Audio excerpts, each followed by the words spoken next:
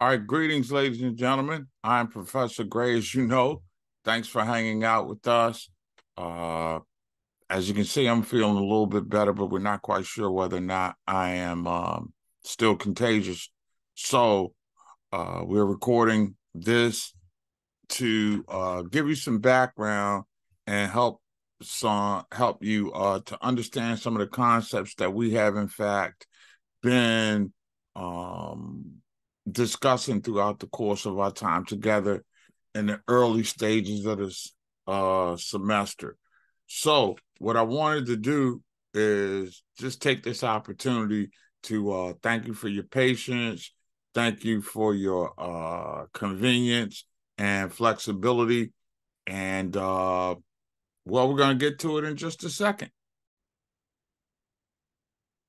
What I wanted to do this evening is introduce some terms to you that will be should be a part of this file, technology permitting, once I upload them at the conclusion of this recording.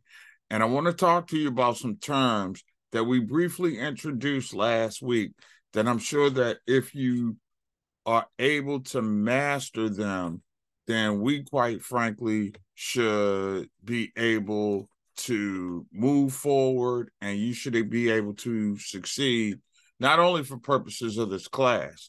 And remember, what we're working on here is less about the class and more about life skills or preparing yourself for life after college, for opportunities that present themselves when you use your social media apparatus. And again, I am looking forward to seeing what you have been posting.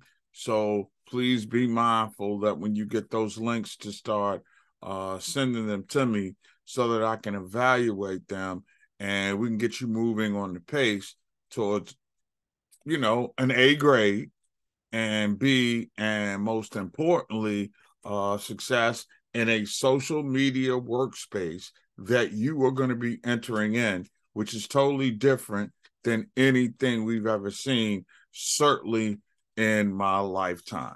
So, among the things that I want to go over with you this evening is 12 specific points that I think that moving forward, even if you don't get right now, that you're mindful of. Because as I've been telling you all semester long, this course is as much about succeeding grade-wise, but it's more important that you retain the information and you apply it when you start looking for internships, preferably for pay, when you start getting job interviews that can help secure your, financial stability, or securing a bag that changes the direction of your life.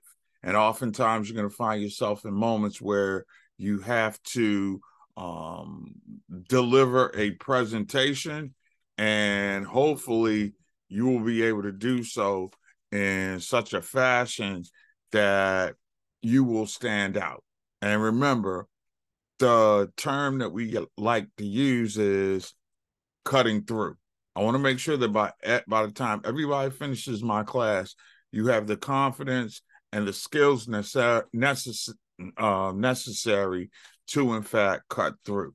Now, there are 12 specific points that I've attached to this announcement that I want you to be mindful of, and I want you to add them to, big college word here, your lexicon, your nomenclature, your body of professional vocabulary words that you can refer to at any given time and be able to use them without off-putting anybody, but proving just how intellectually savvy that you are.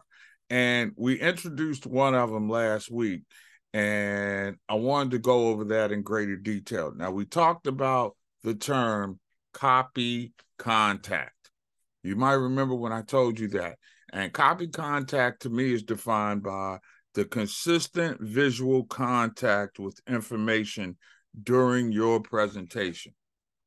Remember, constant visual contact. Now, again, just like I just did, there are going to be moments that if you have a written thing, you're going to have to, look down to make sure that you have things right. However, my philosophy on copy contact is simply remembering what you're going to talk about, not just in a way that allows you to state your position using verbiage, the words that you have written down, which can, if you're not careful, cause you to look stoic and unfamiliar with what you're talking about. Experts in a virtual space have to maintain eye contact. Like I'm maintaining eye contact with you right now. Okay.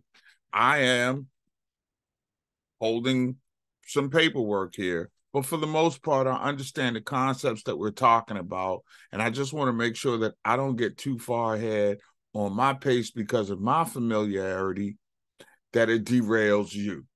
So most important, the visual contact is so key when you're doing these formal and virtual presentations because you're able to subconsciously lock your audience in. And a lot of stuff that goes on with verbal presentations and the reaction to said presentation are things that you can do to ensure that people are maintaining contact with you. So you don't want to be so self-reliant on the paperwork that you're not connecting with your audience. It's one thing to be self-reliant on paperwork when you're making a formal presentation, in front of a mass of people where you might be working off a teleprompter that goes out.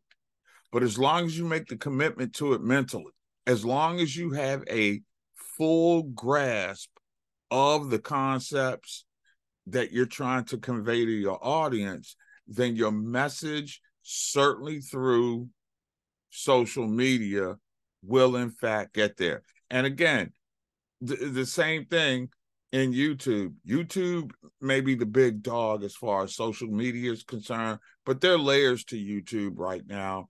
And with YouTube's model becoming more entertainment based, the greater need for conversation and the ability to communicate through your social media platforms, i.e., LinkedIn for professional benefits. And if you don't have a LinkedIn account, then I think you should be working towards that end as soon as possible. Okay? So just be mindful of that. When you get a chance to do virtual resume, you want to be able to maintain contact with the audience by mentally keeping contact with your skills and your strengths that you're trying to convey in order for you to make a presence that would allow you to advance along to perhaps the second round of interviews or to, in fact, get the job or the internship. So again, it's good to have notes. It's good to have places that you're referencing. However, you do not, in the midst of a virtual presentation, want to rely so much on the copy that you come off as reading. Not a good look. It gives uncertainty to the interviewer, who will more than likely be the person that either pushes your resume or credentials along to the next round, or stifling it, and you get one of those dreaded, thank you for your interest, but we're going in another direction type of virtual responses. So again, it's the little things in presentations that make a big difference. Another thing that I want you to be mindful of, ladies and gentlemen, is the term crutches. And again, we will have this posted as an attachment in just a little while, okay? And crutches are what I like to refer to as words or phrases that often become monotonous because you lose copy contact. You ever find yourself in a position where you're going, well, stuff like that? Well, those are places where you are falling back on crutches. You know what I'm saying? You know, is one of the biggest ones. I'm banking that that I know what you're talking about. If I'm receiving all of these in the midst of a virtual presentation, I'm going to think that, well, you really do not know as one who's receiving the message. And remember, we talked about that in class last week, how there's so many potholes potentially in the message that I'm trying to deliver to you from my brain to my mouth, right? And then you receive it in your brain. Your brain has to decode it and decipher what it truly means. And you can do a Google search on a communications model, and you can see it in its own form. Lose the crutches, okay? If you have to practice, if you have to recite, or try your best when you don't understand something to just go silent, collect yourself, and deliver. What do I mean by that? Somebody asks you a question, you pause for a second, and then deliver your answer. Mr. Gray, what is your thought on virtual space travel? Do you think artificial intelligence will get us to outer space? You don't want to rely on collect yourself in 2 or 3 seconds and then respond. Or when you're in the midst of your social media interview process, that's where the outline comes in. And we will talk about outlining next week, okay? Because again, like I said, I don't want these extemporaneous outlines. I don't want you to have to feel like you're burdened with more paperwork because this is going to be a performance-based class. So at the moment where you're presenting, we want to make sure that you're presenting in a way that you're comfortable with, where you're comfortable with the information that you're disseminating, so that you can maintain copy contact without looking at the papers, and you don't fall back on your crutches words like that, which show signs that you really aren't familiar with what you're trying to say. It takes away from your projection of confidence that you're supposed to be giving, and therefore reduces the prospect for you to be a standout candidate in trying to secure a job, an internship, or advance your brand to whatever the goal is of your performance. Because at the end of the day, these are performances. These are opportunities that you have to impact an audience. Therefore, they are, in many respects, a virtual performance. Another one of the things that I think that a lot of people in the initial stages are unfamiliar with projecting and using to their benefit is voice inflection. Okay. I can create a tremendous amount of enthusiasm by simply raising my voice. It shows passion. It shows excitement. It adds a little bit of drama. But you can also convey it in a different kind of way, depending on what you're talking about. Most likely, if you have the unfortunate circumstance to address a group in mass about the passing away of a colleague, of a family member, the loud, boisterous tone is not something you want to use. You want to have a more sensitive or positive tone.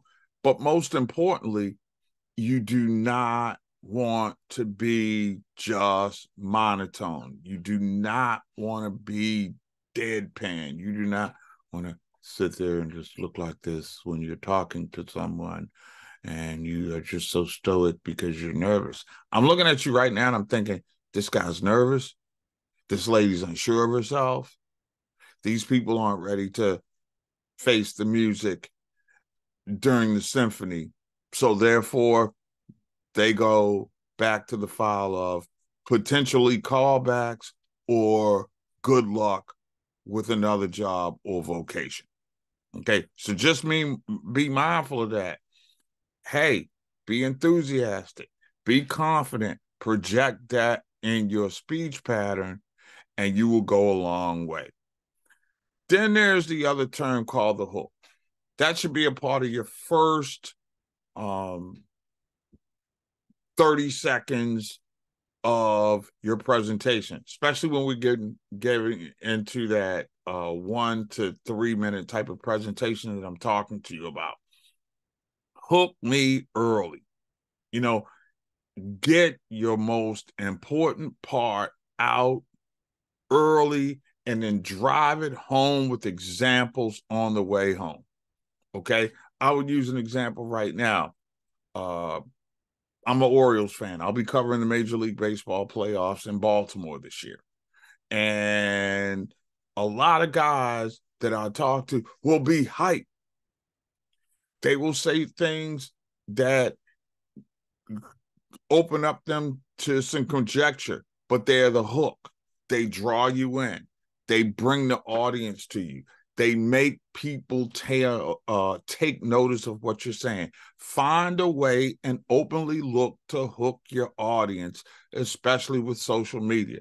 There's a young lady who's a teacher right now who is so passionate, who has about 28,000 followers on TikTok because she's been expressing her frustrations with the education process. And she is becoming a virtual influencer right now because of the frustration that she is dealing with, whether it's parental irresponsibility, belligerence of the students and them not being held accountable, how the school system in her municipality seems to empower students without holding them accountable for not doing their work in school. Those are the kind of examples that I want to talk to you about. And I'm looking for a way to download some of her stuff so I can see, because she's really aggressive and she's really powerful. Her speech is a little bit too fast, but when you're trying to get things into a condensed amount of time, you may want to think about picking up the pace of your speech, but you don't want to sound like an auctioneer. Sold. Not a good look. Okay. But you do want to speak with clarity, confidence, and a matter of factness about you that gives you a chance to be effective at communicating your points. And remember, we're going for that informative, persuasive model. Okay. Now, of course, we talked about the eye contact thing, pretty self-explanatory. Look at your audience. Time was we used to tell old people like myself when we were doing things like formal presentations to a group known as Toastmasters, and I'd always advise anybody to take that shot. You know, when you maintain eye contact, it just gives a sense of sureness, and you want to project sureness as it is. Be mindful not to get too far away from that main point either at term number 6. All right, that's the focus of your presentation. That's what drives everything. Everything, you start this top at 12 on your watch and you come all the way back around to 12. 12 is your main point. You always want to have every piece of information circulating around the main point that brings you all the way back, brings your audience all the way back around to it over and over again. All right. So it's the focus of the presentation. Don't lose your focus. Every point that you're trying to make will, in fact, correlate to the point or to the subject matter that you're trying to informatively persuade upon your audience in some sort of call to action. And a lot of that will be helped by using supporting evidence. That's where statistics, that's where examples from your personal life, things that may substantiate it that you've seen or learned about in a news environment. Those are pieces of supporting evidence that can help make you seem like you're more assured than the next candidate about what you're talking about, which again helps you cut through. There I go, the hook, cutting through. It's about making sure that your social media presentations are digitally produced so that you can leave a lasting impact. What's the lasting impact? The drop the mic moment. Remember, we talked about hook them, hold them, and drop the mic. Supporting evidence is something, if you can leave your presentation with, that drops the mic for you. Just something to think about, and we will get into deeper dives with that. And again, if you got any questions, write them down, send them to me.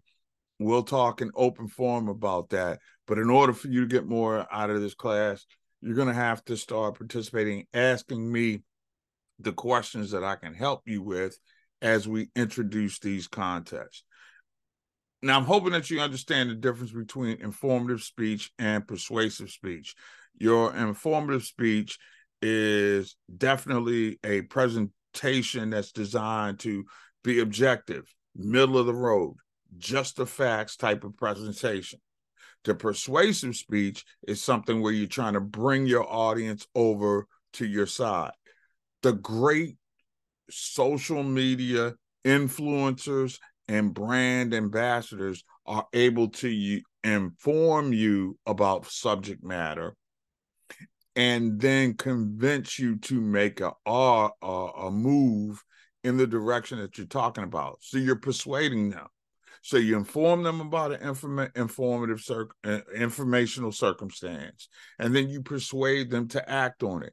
When you can meet in the middle between those two concepts, you will become an effective social media content producing influencer.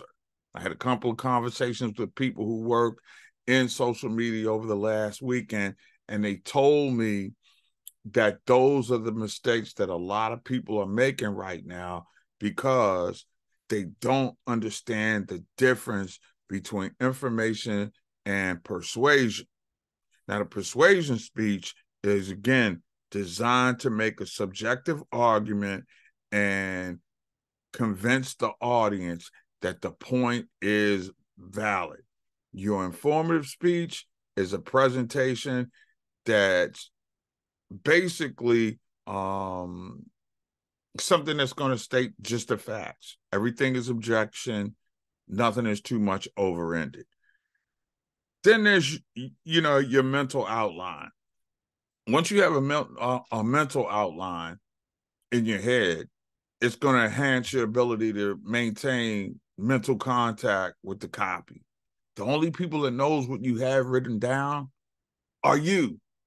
So you can't be so caught up on being 100% in touch with the copy so that if you make a mistake, you push forward. Okay?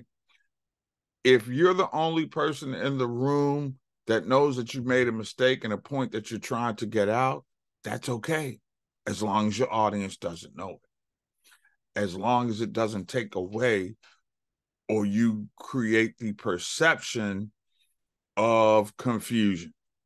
And there are a lot of people that get confused and caught up when they are not comfortable or don't have the mental space to retain information, and therefore they're so reliant on paperwork,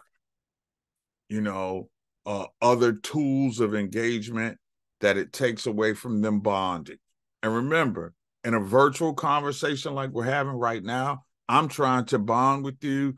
You need to be thinking about how you can bond with your audience with the barrier of technology in your face.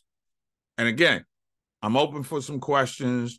And please feel free to email me at your convenience. We can address them with any confusion that you may have. A couple of other things I wanted to talk to you about was the influence of analytics. Analytics these days are statistical, numeric assessments of what the trends and the direction that information is going.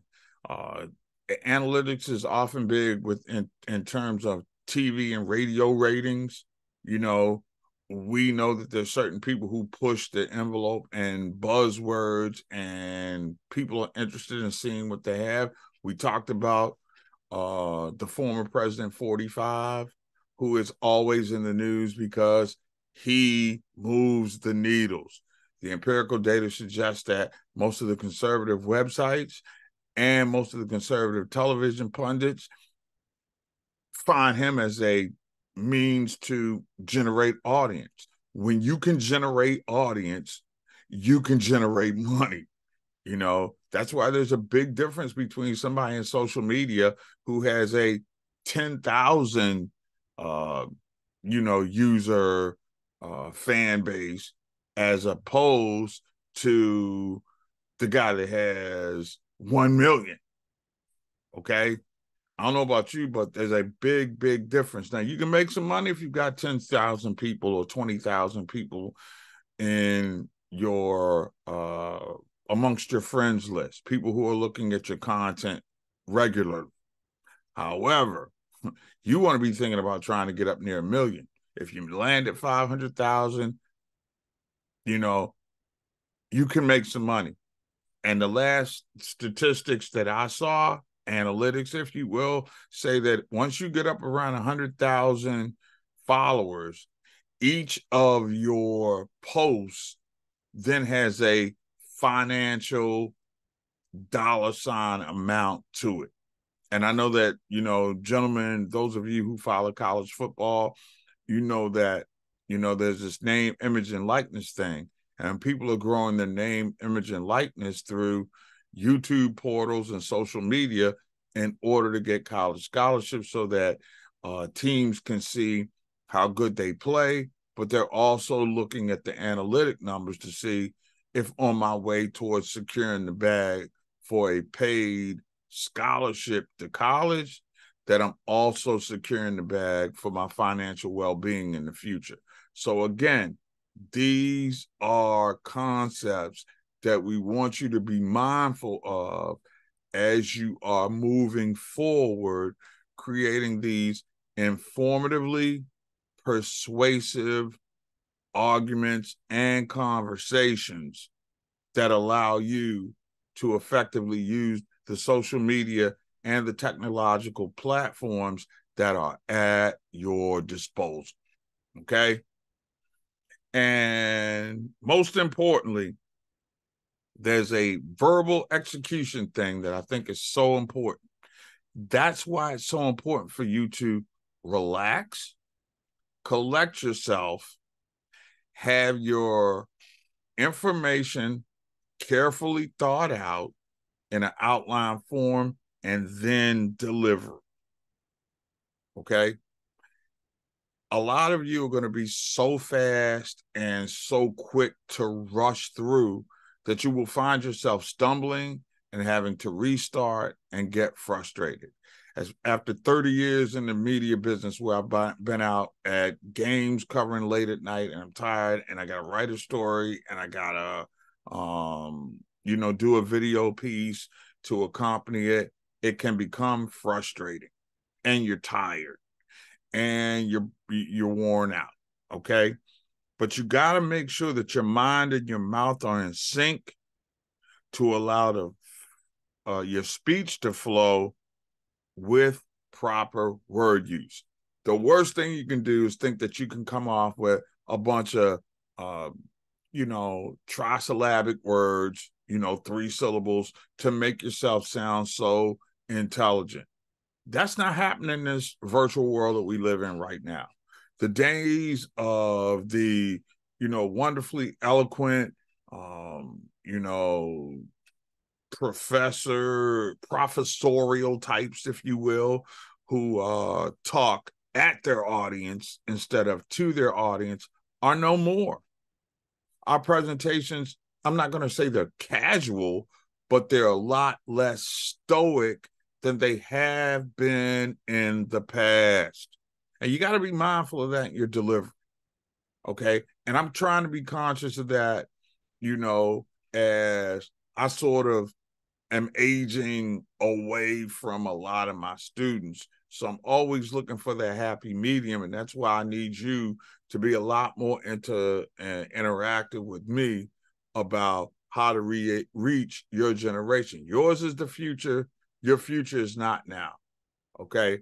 I'm in my second act of my career, looking to move towards retirement.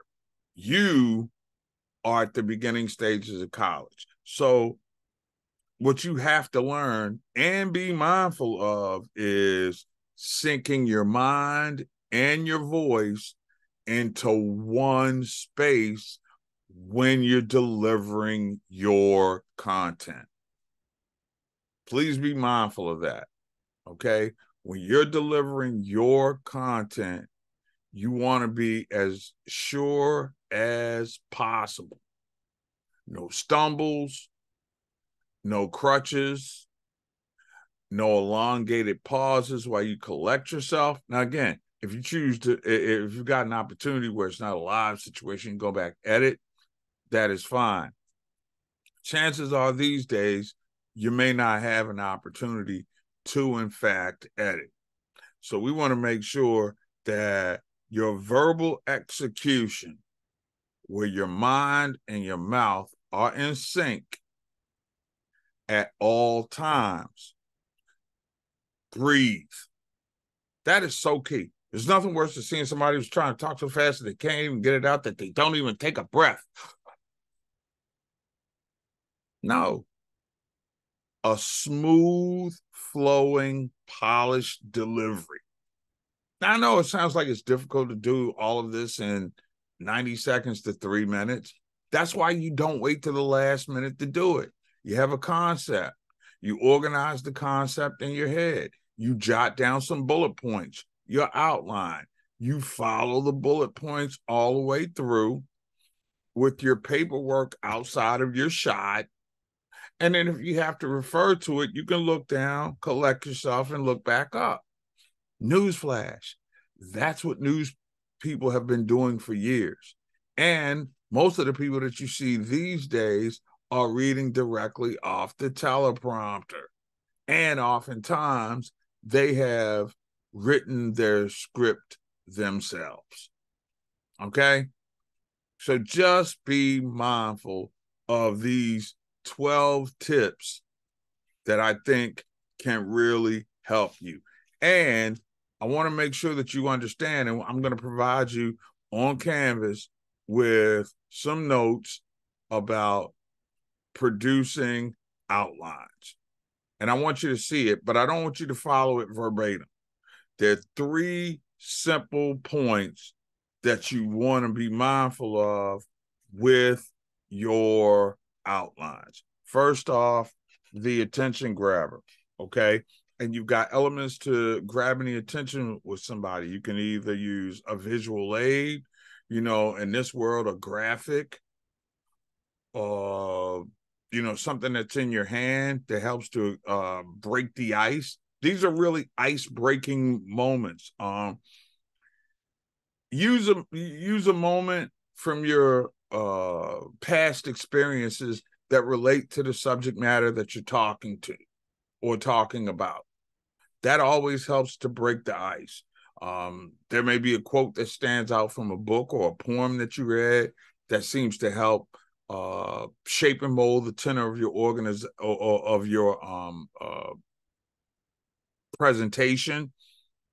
Those are things that help. Or you really want to engage the audience, ask them a question.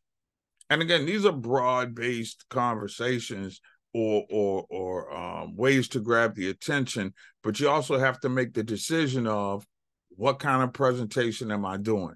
What works in a presentation where you're trying to advance your brand as opposed to a conversation where you're trying to get a job is different. And by the end of this semester, you'll know the difference and you will know how to execute those as well.